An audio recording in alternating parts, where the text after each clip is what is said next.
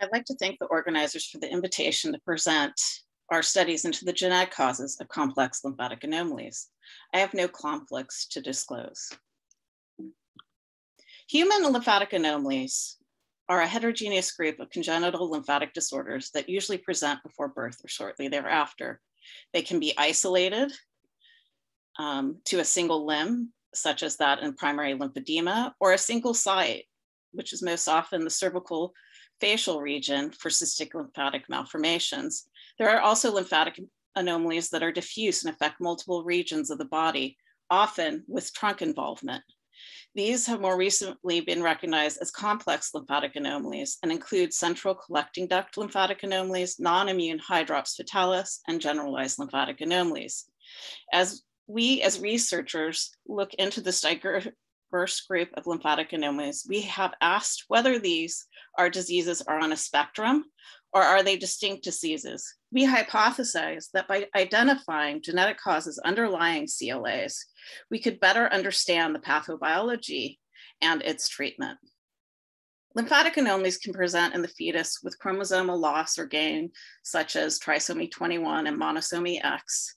However, more recent studies suggest lymphatic anomalies are due to small nucleotide variants. These disorders have been shown to be caused by either germline or postzygotic mutations. In germline mutations, the mutation can either be inherited from a parent or occur during meiosis and is carried by all cells in the fetus or the patient. In contrast, somatic mutations occur postzygotically in a single cell, and only the progeny of these cells carry the pathological variant. Genetics of human lymphatic anomalies have shown that they can be due to germline mutations, like those in primary lymphedema and hydrops fatalis, or postzygotic mutations in cystic LMs and GLAs.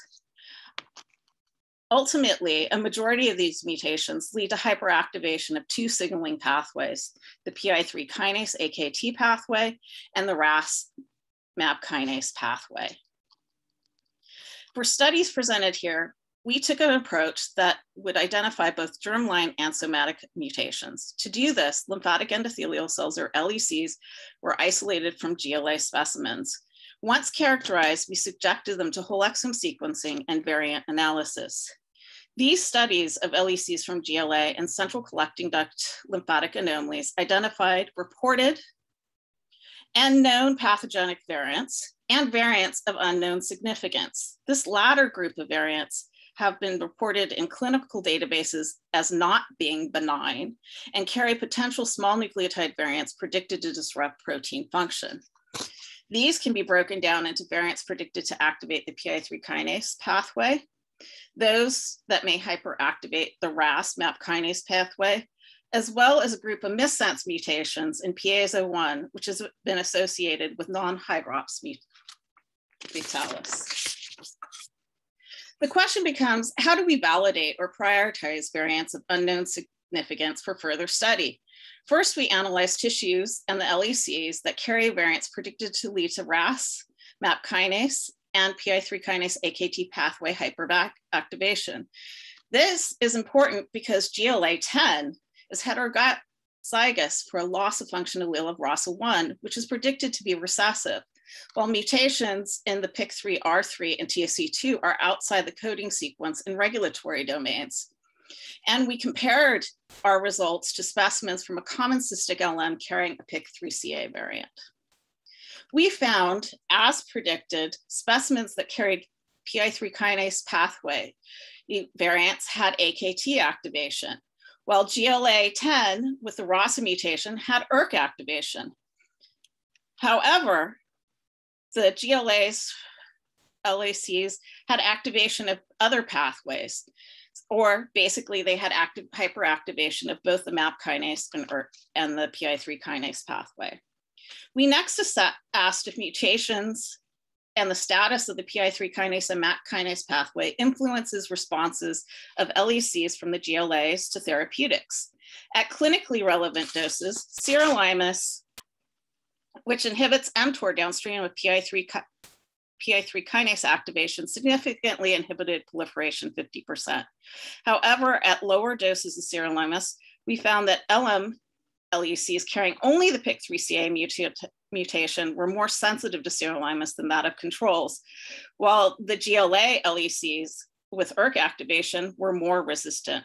We next asked if these cells would be sensitive to ERK inhibition with UO126. And we found at doses used in mouse studies that UO126 suppressed proliferation of all the lymphatic endothelial cells about 50%.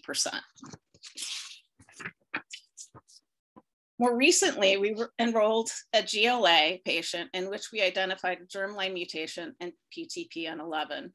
The neonate presented with chylothorax and abdominal ascites. MR lymphangiography, where dye is injected into the inguinal lymph node, shows lymphatic hyperplasia at the periphery, but no functional thoracic duct. And when dye was injected into adenomous regions, you could see tortuous enlarged lymphatics in the periphery. The first variant that we identified was an activating mutation that is dominant and has been shown to lead to RAS MAP kinase hyperactivation. It is linked to both Noonan's and Leopard syndrome, which are complex disorders with facial morphology and heart defects that can have lymphatic vascular defects. The second variant is less clear, as we are not able to determine if it is on the same allele or different allele in this patient, but it is present in a hot zone where activating mutations have been identified.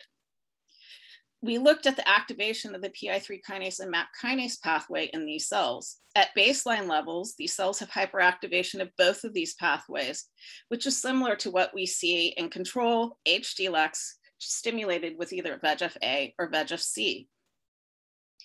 We have also begun to characterize the piezo1 mutations. Loss of function due to truncation mutations are recessive when presented in homozygosity, lead to hydrops fetalis. Missense mutations are thought to lead to dominant negative piezo1 protein, and they have been associated with fetal edema. At homozygosity, we thus assessed the GLA cases with the piezo1 missense mutation.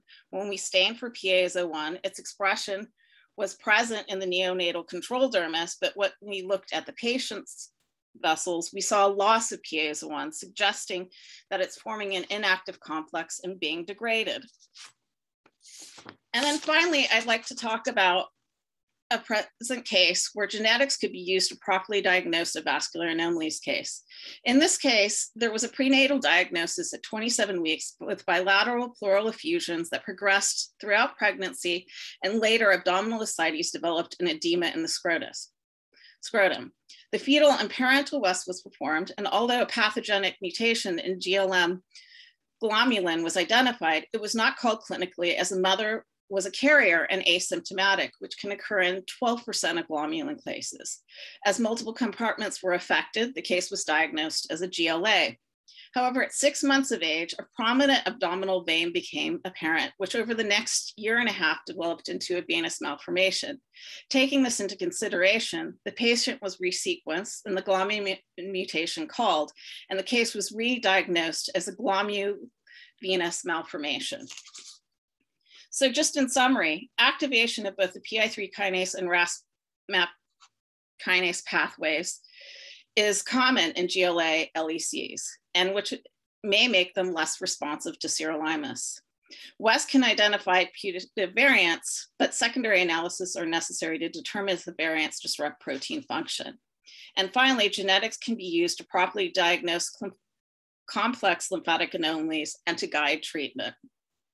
I want to thank my present and past members in the lab, as well as my collaborators at Columbia University and those at the University of Chicago and Arkansas, and our funding sources. Thank you.